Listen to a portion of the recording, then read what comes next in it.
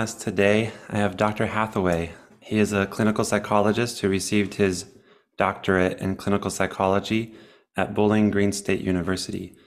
His clinical training led him to service as a clinical psychologist for the United States Air Force for 7 years. After his military service came to an end, Dr. Hathaway completed a postdoctoral fellowship in clinical child psychology with Russell Barkley at the University of Massachusetts Medical Center ADHD Clinic, the leading research clinic for ADHD. Following his fellowship, Hathaway joined Regent in its new Christian psychology program. Since then, Dr. Hathaway has enjoyed the responsibility and privilege of training future psychologists and counselors, calling Regent the ideal community of Christian scholars in which he can continue to pursue his passion for lifelong learning and Christian service. He has recently been promoted from Dean of the PsyD program to the Executive Vice President for Academic Affairs. Dr. Hathaway, thanks for joining us today. Good to be here. Thank you. It's a real pleasure.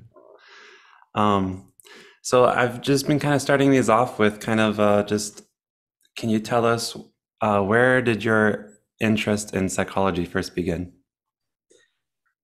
So, psychology is a pretty new discipline. So there's a lot of different psychologies depending on what era you approach this field in and who you approach it with. So in my early years, I was really drawn to science. So Boy Scout merit badge in a state university, small town. So I'd go do metallurgy, run the astronomy observatory at the local college when I was ninth grade. And we'd do things like this just out of interest. That was before there were Xboxes and the online world to keep us preoccupied. So you'd go out and do other kinds of explorations. As I became a Christian in my mid-teenage years, I started to feel a call more to work with people as opposed to chemicals in a lab. So it's not that Christians shouldn't do natural science, but it's just how God was leading me. My sister was finishing her social work degree and had a number of psych books laying around the house. And so I picked them up, and with 3 TV channels, you quickly saturated your mindless diversions. And so remember just reading through some of those. That was the heyday of behaviorism. And I was drawn to the more sciencey part of psychology. That was fascinating to me. Our scoutmaster was the chair of the psych department at that state university. So I'd sort of bug him about questions. Took an AP, what would now be AP. AP didn't exist back then, a high school psychology course. And that further kind of moved me in that direction. Still planning to just do ministry and not go to college from a blue collar factory kind of background. About a year into doing that after high school, it became clear that I really needed a college degree to have credibility in the kinds of things I wanted to do in the community, which were really reaching out to people who were disaffected in various ways. So that was my motivation to go to college and get a psychology degree with the intention still of going back into kind of street ministry. However, in college, as I learned more about psychology, I really developed a passion for it as a distinct discipline and felt called to pursue it. So that kept me on that path really for about 12 years. So from undergrad through grad school and then my internship. So it was a little over a decade journey through to my doctorate. What is it, like you said, psychology has many branches. What is it that drew you to the clinical psychology portion? Well, I did want to help people. So that was the field that seemed most obvious. We had several doctoral programs at Bowling Green State where I did my graduate work. We had industrial organizational psychology, people that work with consulting roles in industry and in engineering. We had social psychology doctorate, a child developmental doctorate. We had an experimental doctorate that heavily emphasized both psychobiology and cognitive psychology kinds of themes. Then we had clinical, but we all took the same basic science courses together in these different doctoral programs. I remember one day the professor joked, okay, so you IO psychologists are in here because you want to own the world. They get the big consulting fees. You experimental psychologists are in here because you want to tinker with the world. And you clinical psychologists are in here because you want to save the world. And it's sort of true in a way. I mean, we did have this interventionist mindset, although we were a very different kind of group of people. But we all were interested in doing something to make a difference in the world. And Mm. for me, that was a Christian motivation in part that took me in that direction. And Mm. yet it was rooted in science. So this was a research program. One of our professors was inventing the field of the psychology of emotion, really effective neuroscience. He came up with that title. Oh.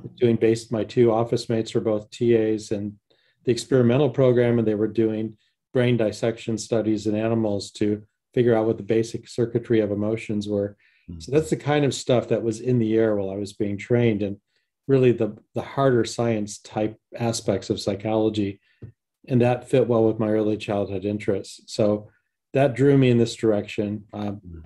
In a clinical sense, it's helping people in a way where you know you're really helping them, like measured outcomes, using methods that have some evidence behind them. Mm. That would come to be called by the 1990s evidence-based practice. But back then we were just thinking of ourselves as using science to help people. That's It's interesting. the motivation. And so, like, for myself, I don't think I would have gotten accepted to a PhD program anyways, but for PsyD, my main emphasis was I was not that interested in the research side of things. I just wanted to practice. Mhm. And then you have people that go through the program and then they realize, oh, maybe I don't want to be a therapist. I want to do testing, or they go all these different routes. Yes. For you, was it research driven? What did you think about therapy? What about testing? What about those routes?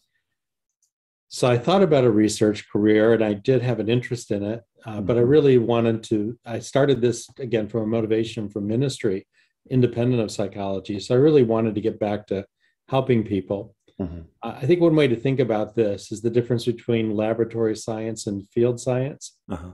So field scientists use science to do real world applications in the field. So engineers may build bridges that have never been built a certain way before with longer suspension than anyone's ever built. So they have to figure out how to structure it, what kind of materials will work, right? They have to know the science and also the practical constraints they're operating under, probably some budget that's limited rather than spending whatever they want to have the perfect solution. The two actually come out with a tangible real world result. And in a field like that, the results are really obvious. So if the bridge falls down and people die, it didn't work, right? So if it stays out for a long time, then you've got some success. And so in our field, I think what I was interested in is really being able to make a difference beyond just people's speculations or subjective impressions. And so research for me always had an applied or practical concern. And I felt during those years I was a full-time clinician, I was just as much engaging things from a kind of research perspective as I was when I was in academics doing research projects for my graduate work. Mm-hmm. So I think that's what evidence-based practice at its best is. Mm-hmm. Again, we have pragmatic constraints we have to operate under. So if you remember the old TV show House, that's someone who really had a researcher's heart as a clinician, and it wasn't feasible. He kept busting the hospital budget, taking too long to do diagnoses, but it led him to a more thorough picture of how to help people than he would have had using standard medicine. The practical reality is we can't practice that way in healthcare. It's too costly. So we do have to take some shortcuts. We can't use cutting edge science with every person as though it were a novel research investigation. We often don't need to, but still, if you have at least some of that mindset, then you know when you need to do something more than the typical 3 tests to study something, right? You can apply it to the situation. And that kind of thinking really stayed with me in my clinical practice and found it very helpful. And I don't think you need to be a science person, that is, intend on a research career to do that. So I would hope that all of psychology has that kind of local clinical science kind of mindset as it's been described by some people. That's what makes us different from the other mental health professions where they aren't anchored in that kind of a discipline. Yeah, that makes sense. And so did you ever think about having a private practice, or what did you think about therapy? So I did a lot of therapy in the military, particularly in my first assignment after internship. I was the only base psychologist. So my routine day was coming in at 7:30 in the morning. There'd be some walk-in security clearance screenings. So I may do 4 or 5 of those. Then starting around 8 or 9, I would have my hourly session. Sometimes I'd block out a morning for assessments, but I would see just patients back to back. And that would go on for months, without much break during those years.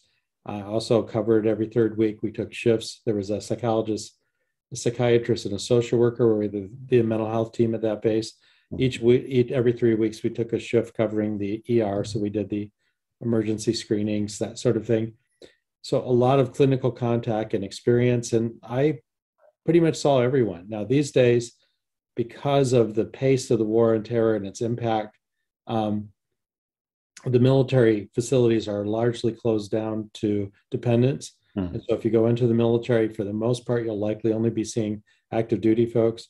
But back then, I was seeing children, spouses, retirees. So pretty much a community psychologist, seeing the full spectrum of what was in that small southern community where I was assigned as the only base psychologist. And I enjoyed that. So really, I was at the point of deciding on a military career where I would have stayed clinical. I had my line number, promotion to major. If I would have accepted it, I would have owed them a couple more years, which would have put me over halfway to military retirement. But really felt more called to teaching in academia. But it was a tough call for me. So I enjoyed the clinical work. Yeah, I imagine, especially with what got you into it being kind of service to the population, and you said it carried over from your ministry studies. And so what was the thought process like going from seeing clients on an everyday basis to getting into academia? Yeah, so I started with that fellowship, which was at a research clinic. Now I did see clients there, but as part of a randomized NIMH funded clinical trial. And so that was research, but doing clinical work. And then I was going clearly to an academic position after that. But at Regent, I came as the director of clinical training and also the supervisor for their new training clinic in the program. The second year it was in existence. Okay. So I was able to really draw on that clinical background. I also joined a local clinical practice and saw clients for about a day and a half for those first 5 or 6 years that I was at Regent. So I continued a fairly significant part-time practice. So quite a bit in the early years until my administrative duties made it more difficult to do that. It was a shift. What I found, though, is that the amount of things and the type of things I was able to do in the military and on my postdoc kept me fresh with clinical stories for students for really that whole period up until probably about 2010. And then, even though I still do a little bit of dabbling every once in a while, forensic case I've done most recently, but I don't really see clients anymore, I started to feel more rusty. So I'm by specialty training, I'm a clinical child psychologist. Okay. But I haven't given the newest version of the WISC. So I've been an administrator too much in this latest season. And so definitely I'm too rusty to quite tell you on what all the cutting edge stuff. But when I came, it kept me fresh for quite a while. And that I felt good about that as a clinical training instructor, being able to bring real world stories to bear on our cases. There's nothing wrong with being trained and going right into academia. A number of professors do. However, I do think there is something about being heavily involved in private practice where you learn things that the textbooks don't teach you. Little procedures, little techniques, little aspects of surviving as a practicing psychologist that it's important for our students to know, especially in a practitioner-based program. And so I found that a helpful transition. Yeah. I was just talking with some of my cohort mates about how valuable it is when our professors bring in real world experience and apply it to the courses. It just makes it so much more real. Yeah, it is valuable. And I mean, the idea of clinical, that term comes from medicine. The clinical method of medicine, a phrase used going back to the 1800s, comes from a word that means bedside. And so the idea was that you're being trained at the bedside of the patient or where the patient is. And so if you think about the older medical school model where you do rounds you see the person and you see it modeled, and then you're asked to do it under demonstration with someone there who knows what you're doing and give you feedback. Mhm. That's really the core of the clinical method. Now, we don't do it quite that way, but we do parts of it. That's why we have practicas, internships, those kinds of things. Yeah. And I do think it's better when we have folks. Now, all of our folks have had enough experience to be vetted into the field, at least at an entry practice level. That's what our APA accreditation requires. So they will have had experience and full-time experience for at least a year on internship. But still, there's more to be learned about the real world than that. Yeah. And I'll just, for how long has the clinical psychology program here at Regent been around? So it started in 96 and 96. I came in 97. So Okay. How has it been for you to see? Has it been a really good progress? Has there been ups and downs? Has it been steady? So I think it's been a good, steady evolution. But yes, there have been seasons. And those seasons are, it feels strange to me now because I still think of myself as that young college student, right? But we've been here long enough to see people complete entire cycles of their career and go through the normal changes that faculty do. You hire someone right out of grad school, they go all the way to full professor, and then they kind of move on somewhere in their senior stage of their career. That happens routinely in higher ed. But as I was part of that early team building the program where we were all young and just figuring out, wondering what it would be like when we were APA accredited, we had good internship placement rates with everyone succeeding. Now we've been there now for quite a while. Yeah. And so there's generational shifts that happen. Plus there's shifts in the field, differences in how psychology approaches things. And as those things evolve, it's interesting to just reflect. I think the program has a really good foundation and some great people in it. I do think it's finding its pace now in its new generation. And that's just a normal kind of thing that happens.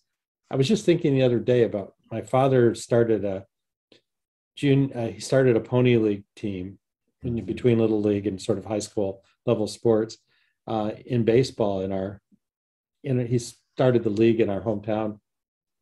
And so I grew up as a young person going out on Saturday mornings, helping to line fields with him, getting them ready, making sure the fences were upright, and sitting out in the dugout while he took these kids through practices. And then eventually I got old enough to be on his team. Nice. So I saw a lot of cohorts of students or athletes go through that pony league process. And I remember he would sometimes have like the lead team, they'd win the championship, but then they would kind of all age out. And then he'd have to rebuild the team again. And he would look for people with specific skill sets that he could cultivate, even though he knew it would be a year or two before they'd be back into being that winning team. But he kind of rebuilt his team 3 or 4 times while I was a young person watching it, so it's a bit like that with doc programs, right? So you launch a program, it comes of age, and then people retire or they move on in normal developmental pathways, and you rebuild it. We have a good, healthy foundation again. We've been restructured by Dr. Rowan under the new standards of accreditation, but now we're moving into a new season of what that will look like with the era we're in now. And I think we're seeing healthy things happen, but it'll just be, we're in a kind of revisioning stage, I think. Yeah, so much change. Even just thinking about with COVID and then the whole boom of telehealth and how that's changing our program and the PSC. Yeah, so a lot of interesting things happening. Those things were big impacts for us, but I will say I think our institution handled that better than most. I'm on the Commission on Accreditation, so I had a snapshot of how our field is dealing with this. But because Regent has such strengths in online education, even though the PsyD program's never been, because it's an on-campus program, we were able to draw on skill sets that were already there in the department. So I don't think, it's not the way we want to do the doc program, but I don't think when we had to do online aspects of it, we were on as much of a learning curve as a number of our peer programs were. Yeah, it was a quite seamless transition. It made it really good. Can we kind of go back to, can you tell us about your time at the University of Massachusetts with Dr. Barkley? Yeah, so Russ was actually a graduate of the program at Bowling Green. He was Oh, kind of a legend. So you have to think, you have to imagine this because you probably can't relate to it, but yeah. he, of course, was going through grad school in a pre-word processing era. Okay, so he's someone who accelerated and got through our entire 4-year pre-doctoral study in 3 years. And then he also did dissertation on ADHD with some of the toughest professors at the university. Hmm. And he had this reputation. So he would be given revisions or comments from his committee on his manuscript. He would rewrite the entire thing that night and type it by a manual typewriter, have copies, and have it to their desk the next day. Wow. And he got his dissertation done like in lightning speed. And then he went off and started, doing research clinical work. And he was on the DSM-3, 3R4 committees that helped devise the standards for ADHD Uh-huh. and the disruptive behavior disorders. Uh-huh. And so Russ was just a remarkable scholar. And I had run into him a few places, but in the 90s, ADHD was kind of for a while there the fad disorder. Mm-hmm. Like before that, it was borderline, then autism after that. Mm-hmm. It doesn't mean it was invalid, but it means everyone was suddenly interested in this topic. Yeah. The book Driven to Distraction came out from the two psychiatrists who had the specialty clinic for people with severe ADHD. This was a hot topic. And in the military, we were getting folks coming and saying, I think I have ADHD, please assess me. This is happening so much, even though by standard guidance in the military, ADHD was a disqualifying condition for the military if you had to go on stimulant medication. People were still coming forward, and it was happening so much the military needed guidance on it. So I was an Air Force psychologist working at the largest military hospital in Europe, which was an Army hospital. The Army sent me to the Cape Cod trainings with Russ Barkley to figure out a protocol for their adult ADHD assessments. Oh. And while I was there, Russ talked about this research postdoc he had. So I applied for it. I also applied for the Air Force to fund it as an AFIT, meaning Air Force Institute of Technology Fellowship. If they would have, I would have still been on active duty and owed them time when I was done. I would have stayed as a military psychologist. They decided not to fund any clinical child. I didn't owe them any more time. So I turned down the major promotion and just went off to the postdoc. That's the long and short of that story of why I was drawn to that and what led me there. But going back to an intense postdoc when you've got 7 years of clinical experience, I was already by that point, postdocs were becoming an immediate post-degree kind of thing, like they are for medicine. Uh-huh. Before that, it was something people often did later in their career. So I was a little bit more experienced than some people tend to be when they go on postdocs. Yeah. Still, I decided I was going to be in a student role. Uh-huh. So I took the pay cut to be a postdoc, and my wife took a job to help make up for it with teaching. And we went through that experience, but it was great. I mean, so to do these protocols, it was my early experience with doing randomized clinical trial research. Okay. So every session was taped. We had these two protocols we were comparing. One was 18 sessions that involved 9 sessions of parent training based on behavioral management theory for parents with a teenager who has ADHD and also a conduct or oppositional defiant disorder. Okay. The other was 18 sessions of just problem-solving communication training, a behavioral family systems approach. So we had these 2 different protocols. Each session had to be compliant with the design for the therapy. It was taped, and there were compliance auditors that reviewed the tapes, and they would indicate if we were in compliance or not. So I was always in compliance, but I will tell you, there were never 2 clients I remember treating exactly the same way. So yes, we did the same things you're supposed to do in the session, but the way you brought them home, the way you related to them, the way you processed it really was specific to the client.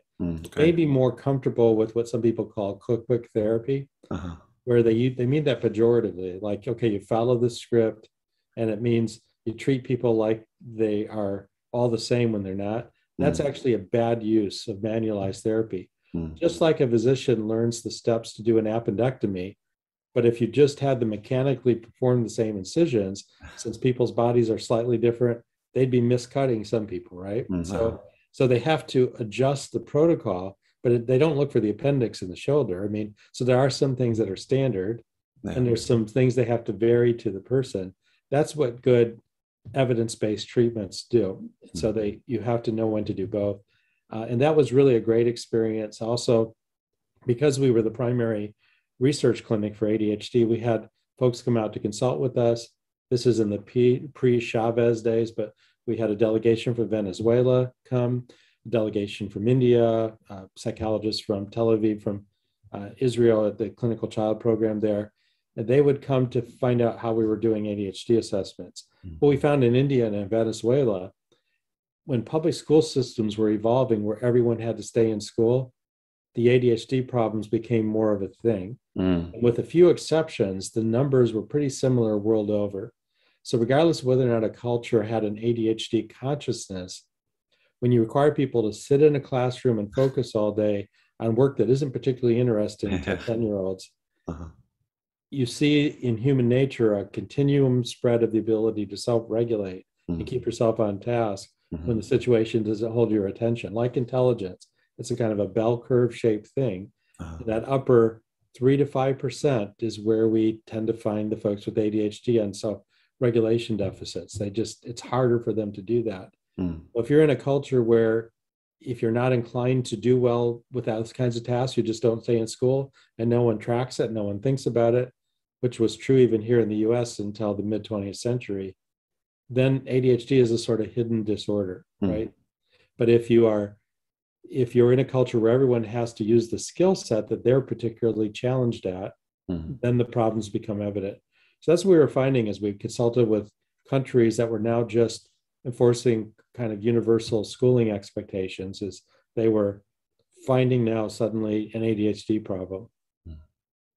Yeah, that's so I wanted to ask you, I saw this video and this guy, a psychologist, was talking about this researcher named, I think it's Panksepp. Yeah, Yeah.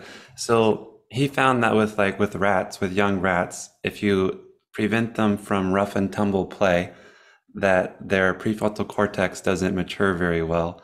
Yes. And that you can help accommodate that with Ritalin.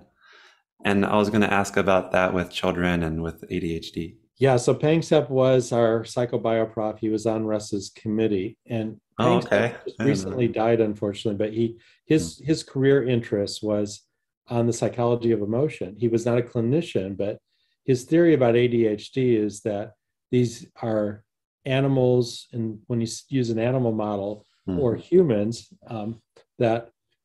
that have underdeveloped their self-regulation abilities. And he thinks that free play is really important for the development of that. It does seem to be important for the development of certain kinds of social skills. I've talked specifically about this with Russ since they were, both people that were connected. Dr. Barkley doesn't buy that particular explanation of the etiology of play. He's not seeing the data of play as deficits or certain kinds of socialization deficits as the explanation for the etiology of ADHD, but it's an interesting idea. Yeah. I do think, though, there might be something to frustration control. This is a guess, it's a speculation as it was for Yacht. Why do so many people have trouble holding things back? We certainly engaged in a lot of rough and tumble play when I was young. Yeah. I hear stories about my father's generation and the Depression, and they would settle things if they got too problematic with a fist fight, but no one seriously injured each other, right? If someone hits you, your temptation is not to have a controlled response. So it takes some work to learn to restrain those impulses. And I do wonder sometimes if our culture so inhibits impulses, acting on impulse, that kids never learn to self-regulate a heated kind of feeling. Okay, I'm not saying go out and have your kids box or do MMA in preschool, but what I'm saying is that's possible. That's a speculation. I don't think that's the story for ADHD, though. I think ADHD people are probably more vulnerable to dysregulation in any kind of context. And so if they don't learn how to socialize their play. Mm. They're going to have more problems than other people would, but everyone has under socialized development is going to have socialization problems. Yeah, that makes sense. You talk about the vulnerability of some kids with ADHD, and I was reading about personality styles. Like if you think of the ocean model, um, like kids who are high in openness, extroversion, and neuroticism, but then low in conscientiousness and agreeableness, and you put them in a classroom, that's really going to show, right? Yeah. And so, but could that be ADHD? I think the Mm. difference is you can have those styles, Uh-huh. but if you can check yourself if you need to, Hmm. then you probably don't have ADHD. So the Okay. person with ADHD, regardless of their personality style, has less difficulty restraining themselves. They're more Mm. vulnerable to situational control. I And see. so another thing we often heard parents say to us is you say that this is an attention deficit disorder, but if they're playing their video game, I can have a nuclear bomb go off behind their head and they don't flinch. Uh-huh. So they don't seem to have any problem focusing when they want to. Well, that's precisely what ADHD is. It's not a spotlight problem where you Mm. have a problem focusing on something. It's a problem of controlling the spotlight, of you regulating it away from the situation that draws your interest. I see. So all of us would rather play the game than get up to eat something if we're not hungry or go take out the trash. Uh-huh. Um, but if we know that we need to do it or people are going to be upset with us and there's going to be problems, we stop ourselves, go do it, then come back, right? Uh-huh. The person with ADHD can't do the disengagement for the less interesting things. So when they're sitting in class, one of the criteria for ADHD in the DSM is freedom from distraction. They're Mm. easily distracted, right? Uh-huh. It's easy for them to go on rabbit trails because, like that dog, that goes after squirrels, Yeah. it's anything more interesting and they're off on a tangent. Mm. And all of us feel like doing that. I Yeah. mean, so probably more than one or two of us have sat through long, boring sermons where we'd rather be thinking about anything else. But if we feel like God may still want to teach us something through the boring sermon, we try to stay focused and put some extra mental effort into thinking about how it might apply, right? Mm. We do the work, Uh-huh. but it's still hard. Well, Mm. that difficulty you've had with a boring class or a sermon, that's the way the ADHD person feels most of the time. Mm. That's an important distinguish. That makes sense. That's helpful for the way I understand it. I also this was kind of shocking for me when I first read it, and I don't know much about it, but with like Adderall, I know it's illegal in places like maybe I think the UK and some places in Asia like Japan, um, because of the amphetamines. Yeah. Do you know much about Adderall or amphetamines and the Well, there's different stimulants that are used for ADHD, and some are, the ones that are safest uh, are are typically prescribed for this condition. But hmm, we've been using stimulants to improve self-regulation and alertness for a long time. Pilots in World War II were given stimulants on those long flights across the Atlantic. And one of the early myths that you sometimes still hear pediatrician's voice is that stimulants will interfere with your ability to be focused unless you have ADHD. That's not the case. Stimulants help unless you get too much, right? It helps everyone stay focused. It helps improve our alertness. But with people with ADHD, they have such a deficit in this area that they need stimulants to self-regulate so they have normal or closer to normal self-regulation abilities. And in fact, that's the only thing that really alters the direct attention itself. Everything else is prosthetic. So you help the child pay more attention by increasing how interesting the class is. You increase feedback to keep them on task. You have a prosthetic environment that compensates for it. You can get normal range performance if someone's mild to moderate with good behavioral control in the environment. But if you want to see them self-regulate, medication is the only thing that does that. hmm, You can teach someone in neurofeedback and other kinds of training, attention control training techniques to stay focused while you're teaching them that. And what the research shows is that then when they go ahead into the future, even though they can repeat that focus skill if you ask them to again, in a similar sort of training condition. When they go ahead in the future, it's all lost. They know how to do it, but they just don't do it. So it's not a skill deficit. It is a self-regulation deficit. Okay, so let's come back to this idea that stimulant use is somehow drug use.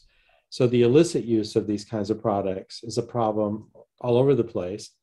People crushing Adderall and snorting it, that sort of thing. But what we find with a truly ADHD population is if you effectively medicate them, the chance of comorbid drug addiction or abuse is reduced, it doesn't increase. Interesting. So some people in the substance abuse field would see people with ADHD that were using medications to self-medicate ineffectively, and they would think, well, we have to get them off all medicines. We can't put them on any kind of stimulant because that would, feed the drug addiction. But what the research shows is just the opposite, that effective medication of ADHD reduces the likelihood of substance abuse. I'm not saying there couldn't be individual cases. This goes back to our discussion earlier. We have to make different decisions. But as a rule, it doesn't seem to be a gateway for substance abuse in people that have ADHD. Now, can people abuse it?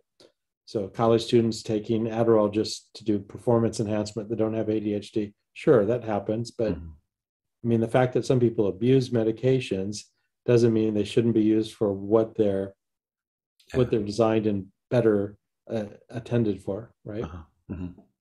And so if the medication helps you to self-regulate, is that something that someone with ADHD will have to take throughout the course of their lifetime, or does it seem to?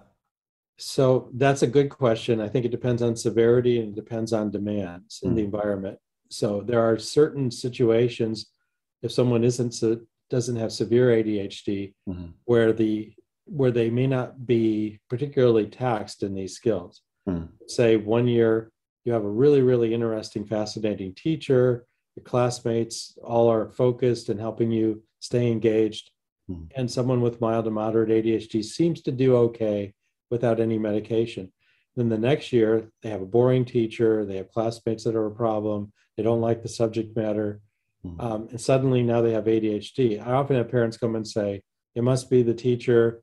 Well, they're right in a way, but the other students are still succeeding okay with this boring teacher. Okay, but so what's going on with that? Well, it's because they're more vulnerable to the environment. If you have someone who's severe, we did see people with moderate to severe ADHD at our research clinic. We saw some people who were in a special educational program at Hollowell and Raitley, the Driven to Distraction People's program.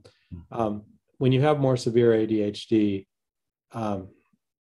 you can do all the right behavioral things and there's still going to be a problem. So that's just the nature of the disorder. But you do what you can. Hopefully you'll make it at least a little bit less of a problem. No. Okay. And so where do you see, let's see, you also, didn't you get a doctorate in philosophy, I think? No, I have a master's in philosophy. Master's in philosophy. So I did that because when I thought about how to relate Christianity and psychology, my undergraduate degree at Taylor University, which was a Christian school, was a double major in psychology and philosophy of religion. And it seemed to me like a lot of the challenges or questions between how you think Christianly about psychology had to do with philosophical issues. So I felt like that was the missing link. That's what took me to Bowling Green. So they have the world's first applied philosophy program. So their focus in their master's program was on learning philosophy that could be applied to other fields. So I actually did a 9-month practicum at a community mental health center in the philosophy program. Oh, nice. Before I was ever in psych. That was my first experience. And I did a thesis on an ethical argument for collaboration between ministry and community mental health organizations. And there, Ken Pargament, who was in our psych program at Bowling Green, Jewish psychologist doing research on religion and coping, agreed to be on my thesis committee in philosophy. So I planned to go to Fuller when I was done, a Christian program. But his work on religion and coping, I really felt called to continue that. I was on his research team before I was in the program. And so I applied and I got into their program and decided to stay. So that's how that journey played out. But I've continued to teach philosophy on the side as an adjunct until COVID. So that's when my philosophy teaching ended. So now that I'm in this role, I don't know if I'll do it, but I've been a adjunct philosophy prof in addition to my psychology career for 30 years or so. Oh, wow. Yeah, Carl Jung, he talked about how philosophy and psychology are just hand in hand. You can't really do one without the other. Yeah, I feel that way at times, and I have friends that are interested in philosophical psychology that say things like that. I think it's probably not true. Okay. However, if you want to expand the field, if you want to ask boundary questions, like you're doing when you're asking, how does psychology and Christianity fit together? Those are philosophical questions. So most psych programs grew up in philosophy departments. William James, for instance, launched the psych program, and then it became a separate department at Harvard out of their philosophy department. And so really what psychology was is a scientific attempt to ask questions in ethics and philosophy of mind that people have been trying to settle through philosophical methods for thousands of years. And it was just an attempt to use the new laboratory sciences to ask questions about psychological things.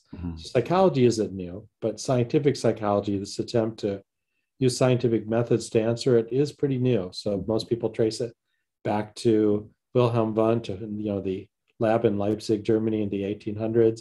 There was a Jesuit scholar 100 years before that who had conceptualized something like this, but he didn't really develop it. So, but it is a very modern kind of enterprise, and that's what leads to it. So most of psychological science is being worked out on a playing field defined in the 19th century by philosophers, physicians, people that were interdisciplinary, that were trying to answer questions in their fields with this new method of experimental science. So that's where we are. So most of us inherit the playing field defined for us by people who had a philosophy 150, 200 years ago. And that's why we're a little bit uncritical about this. I will tell you, let you in on some, I would say, water cooler talk, except it's college campus. So Thanks, I'm ready.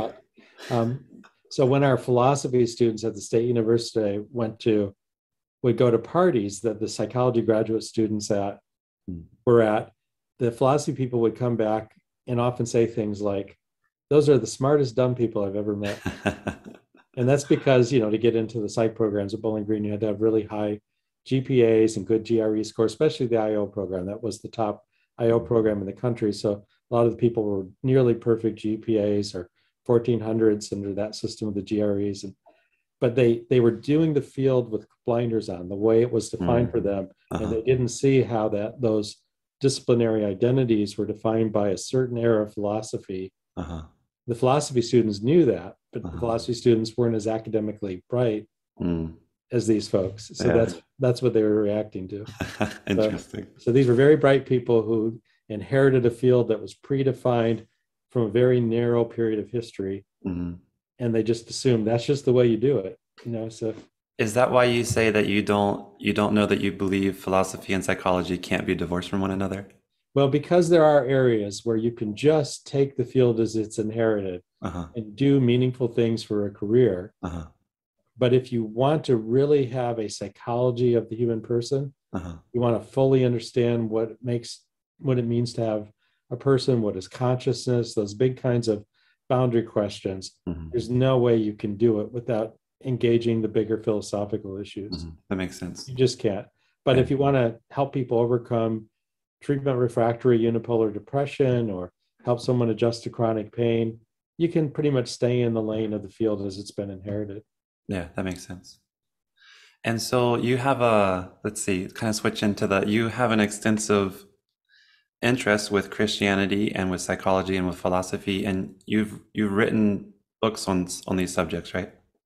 Yeah, that's been where most of my work has been since coming to Regent, and really why I started college. Okay. So, do you have any more book plans?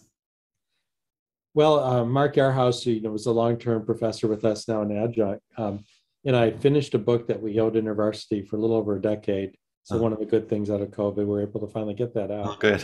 And it's meant to be a new primer intro text in how to integrate psychology and Christianity. We do make a few novel contributions there, but not so much trying to lay new trails as much as point out where the field has come from, get a good clear snapshot of where it is.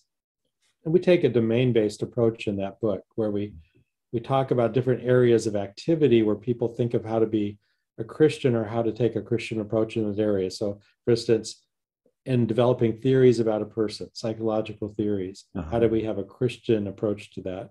Or in worldviews. So what are the basic worldview assumptions? This is the kind of thing psychologists don't usually think much about. They just operate in the inherited worldviews in the field. So, but certainly from a Christian standpoint, worldview is a big deal. So thinking that through, how do you have a Christian engagement with psychology that's faithful to a Christian worldview? Or applied things. How do you do clinical work in a way that draws on the resources of the Christian faith, but is still professionally ethical and competent roles? So you're not just trained to do things in psychology, to give a whisk. You're trained to operate in a certain way. So for instance, you can't just hear something really interesting from a client, then go and talk about it at the bar at night, right? So we have confidentiality boundaries. Why is that? Well, because we developed under these kind of medical models that have these kinds of trust building kind of things that are important, and legal obligations and ethical obligations have been defined around that. It's part of the nature of the sort of contract between the client and the therapist. And so there's roles that you're inculcated into, and some of those roles can create some unique challenges for a Christian. So what if the client, to be happier, wants to choose a life choice that might be out of line with a Christian vision of what's morally acceptable for a person's life? Well, are we there as a minister with a religio-legal role saying, thou shalt not? Are we there as a clinician? Are we there as clinicians who are merely hedonic engineers? So we'll just tinker under the hood until you're happier, and that's all that matters. That's what decides everything. So if you're like Tony Soprano and you're killing people, but you're anxious about it, we help you get over the panic attack so you can be a more effective boss. So is that what we're doing? And so those are roles that we have to think through. But this is not unique. It's a challenge that the church has had going back to its earliest inception, and that the Jews had in the biblical tradition before that. So for instance, the ancient Christian writers talked about whether or not soldiers that became a Christian during the time of Rome should go AWOL, should essentially abandon their military duties. If not, they'd be serving this pagan empire that was persecuting at times Christians. And the resolution was different. Some people did say that Christians should just be pacifists, but probably the major view that evolved and really was embraced for most of Christian history is the major Christian position, is that you can stay in these kinds of roles in civic societies, but you have to still be constrained in how you do it. So there are ethical ways to be a soldier and unethical ways, and a Christian has to figure out how to navigate those different roles. So Augustine gave this advice to a Roman general who, after he became a Christian, was thinking of leaving his, he didn't have to go AWOL, he could have retired, but Augustine said, why don't you stay in and be an example, but do things in a Christian way? And he gave some examples of what that might mean. So that's an issue of role integration. So how do we function in psychology or another mental health field in a way that is faithfully and with integrity discharging the role that profession expects, and at the same time not compromise as disciples of Christ what we're doing? And it may be confusing for the church sometimes if you make those choices, right? So if you're a sniper and you shoot someone out in the field that doesn't know you're even there, that might be difficult for a pacifist Christian to understand. So I'm not saying it's right or wrong. I'm not trying to arbitrate pacifism versus military participation for Christians. What I'm saying is this is not a new issue. So psychologists that enter the mental health fields say, we want to be in that venue as Christians, having a Christian influence. We think we can bring additional resources. We think we may help the field itself as members of the field not evolve in a way that is an enemy of the faith. And so you're there with those kinds of rationales usually, but there are difficult things to think through. And there could be times where, just as those Roman soldiers that became Christians had to think through, you have to decide, I can't be here anymore, or I have to disobey. I would just say this: since we agree voluntarily to operate under professional regulations when we enter this field, Mm-hmm. I don't think a Christian can stay in a regulated mental health field as a psychologist or anything else, intentionally deciding to disobey a hard requirement of the field because they think the Bible commands them to. I Uh-huh. think if you get to the point of that choice, the thing with integrity, once you've exhausted all other options to remedy the conflict, Mm-hmm. is to say, okay, I have to resign my license then. I can't Mm-hmm. be in this field anymore. But that's my own view. I mean, so not Yeah. everyone may think that way. It just seems to me that whatever else it means to be a Christian in a field where you voluntarily agree to operate by some standard, like a state license law or a code of ethics in a profession, Yeah. is that you should follow that standard with integrity. And if you can't because of a faith values conflict, then you should no longer be in that identity. Mm. So that's what I would argue there. So that we talk about that in a role integration. Then we end by talking about personal integration, which is you know, we're not just psychologists, it's us being the psychologists. So you're in third year, so you've been to the training, you know that you have to learn how to make who you are work in the clinical room, how to relate to clients, how to convey empathy the way you convey it. If you never really were a tearful person and a supervisor tells you, look, the waterworks have to flow when a client's in distress, Uh-huh. the client is not going to experience that as congruent empathy, right? Yeah. They're going to know you're like you've just sprayed yourself with a spray gun or I'm something. So pinching myself. they're going to know it's fake. Yeah. And so you have to learn to convey empathy in a way that's congruent with who you are. Mm. Sometimes, yes, we do need to stretch and grow so we can be a little bit different to be effective clinicians, but the best clinicians use who they are effectively with clients.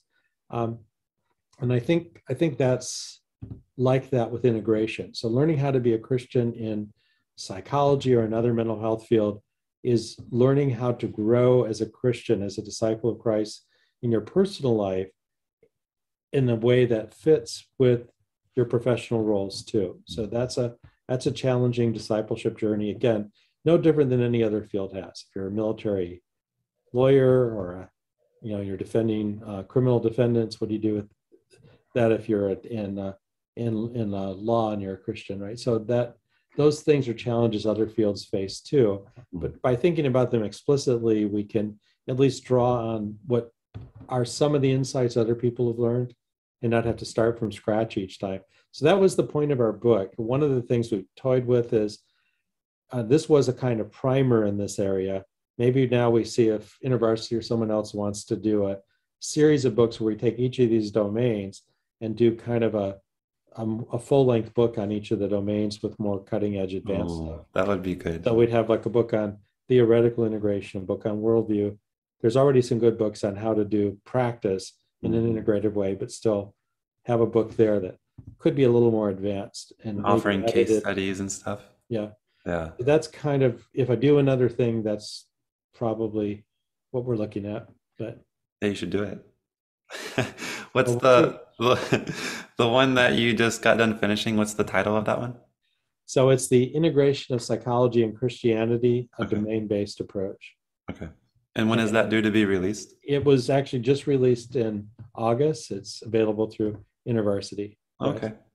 I'll put a link on the video. Oh, great. Yeah. So, All right, Dr. Hathaway, this has been very informative. I really appreciate you taking the time.